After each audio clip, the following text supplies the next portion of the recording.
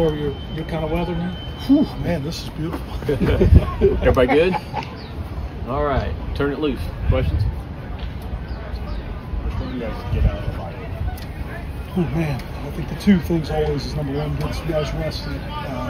Certainly plenty of guys who have played a lot of football and had some physical games, getting them rehab and rested was I think critical. And I think from the staff, again, so much of it is you're going from one week to the next. The bye week gives you a second to slow down, really analyze what you're doing well, what you need to improve on, and extremely valuable for us there. Vanderbilt dominated the clock against Alabama. So when you have less possessions, what kind of pressure does that put on you guys to try to put some points up? I think it puts pressure for sure. We've kind of went that way as well in a couple of these games. I think versus Ole Miss, I think we had it for about 40 minutes, and I think the Georgia game was similar to that. So, again, we're focused on whatever we got to do to win football games, and you're absolutely right. You get those limited possessions, you got to make those count. You got to try to steal some possessions.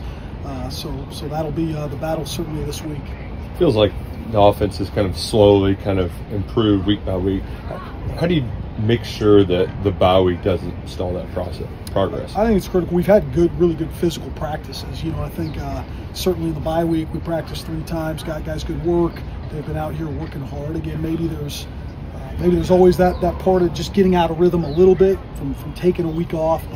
But again, we're working through it and ready to go. What do you think a big play like the one Berrien had can help him kind of break through after struggling to kind of stack up those weeks?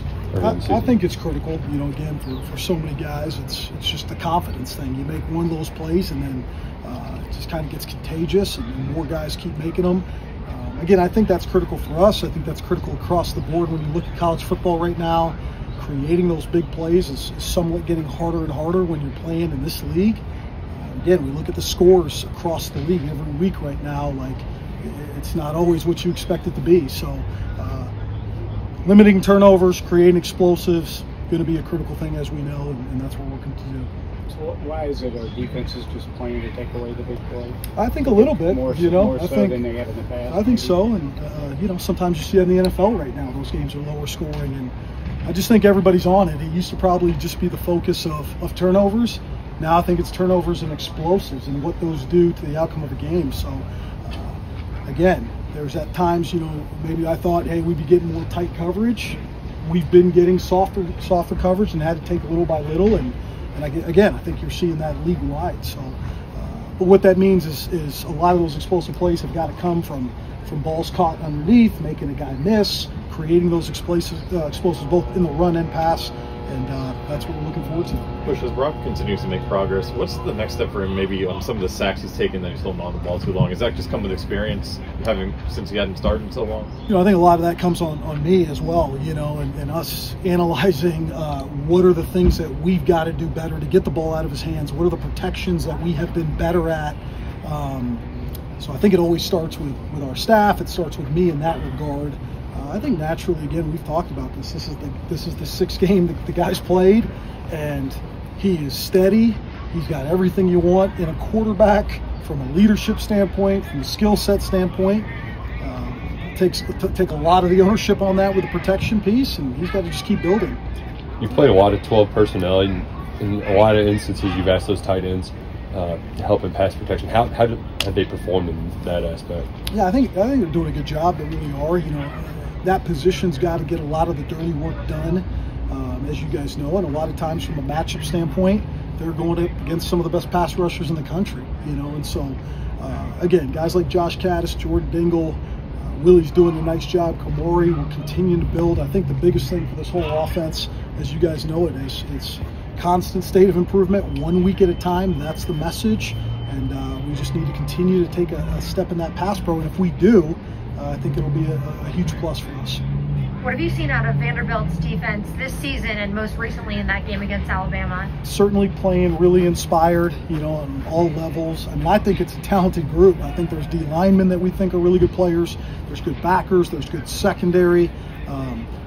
But it's a blue-collar operation, in a lot of ways. Like the message in our building is they're probably a lot like us, and they play with a chip on their shoulder. It's going to be a physical outfit. Certainly, you know, head coach now calling it, the amount of defense he has. I mean, this is a group that knows who they want to be, and this is a defensive coordinator that does an outstanding job of mixing a lot of different things.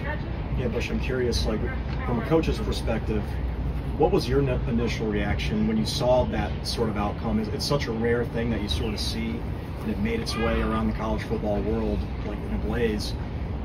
How do you look at something like that initially, and then how does that also just open up and add to being like, hey, anyone can beat anybody in this league? Yeah, I think you said it. I think that's the reaction is across college football, and more so than anything in the SEC right now. You know, every game can go either way in a lot of those ways. I mean, you know, you're certainly happy for Vanderbilt to accomplish what they accomplished as just a football fan watching it. You know, a win for them and probably how much work they've put in.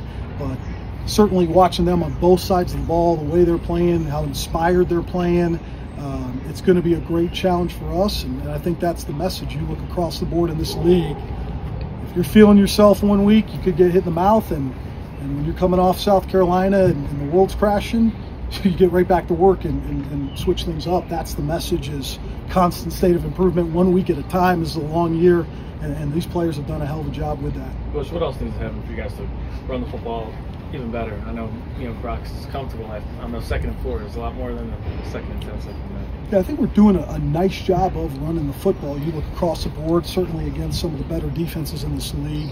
I think we obviously, you know, from a pass game standpoint, need to continue to complement our run game.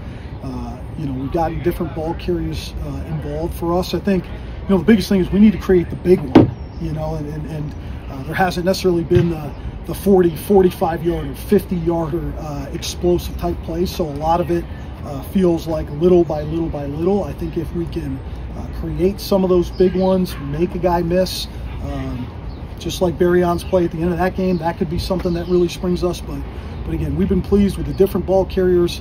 I think Gavin Wimsatt's adding a nice dimension. You know, Brock's, Demi, and there's a different group of guys that are doing that and bought into whatever it takes. Does it feel like Wilcox is close to popping one of those big runs? I think so. I really do. You know, and I think for a young guy again who's been in that situation, who 3 weeks ago, 4 weeks ago, we maybe didn't think was going to have the opportunities he's had. It comes down for him, weekly preparation, and how do I keep getting better, and what do I got to do better to play as a young 18, 19-year-old, and we're proud of what he's doing. Do you like where the package is with Wimsatt right now, and what might you be able to add to it? Yeah, I think it's always a fine-tuning of that, you know, to make sure like Brock's still out there and keeping him in rhythm, and it's sometimes you never want to take the quarterback away from that position too long, and so on and so forth. But Gavin's done a tremendous job. I think in a lot of ways, you know, nobody's as fired up for it as Brock, because there's 8 to 10 runs a game that Gavin's taking some hits off of him. And so certainly want to continue to grow that package. Again, this isn't, you know, Gavin Wimsatt is not a Wildcat quarterback. This is a guy that can throw it. You saw that against Ohio, and I think that's unique. And the defensive looks we're getting are not looks to just stop him running the ball. They're certainly respecting his passing ability, and so we just got to continue to build that. Everybody good? Thanks, Bush. Thank you.